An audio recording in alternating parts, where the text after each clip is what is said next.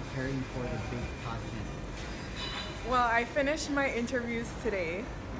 That in itself, I had to mentally prepare. But it wasn't too hard because they simply asked about myself, and I know myself very well, so I portrayed myself the best that I know how. But how have I been preparing for the prelims? Because that determines the top 20. I think just being my confident self, I know when I get on that stage, it will definitely show if I'm insecure, so I have to be cognizant of my facial expressions.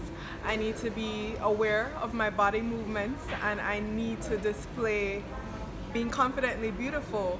So that's how I'm preparing, just knowing how to work the stage and smile, because it's one of my best assets.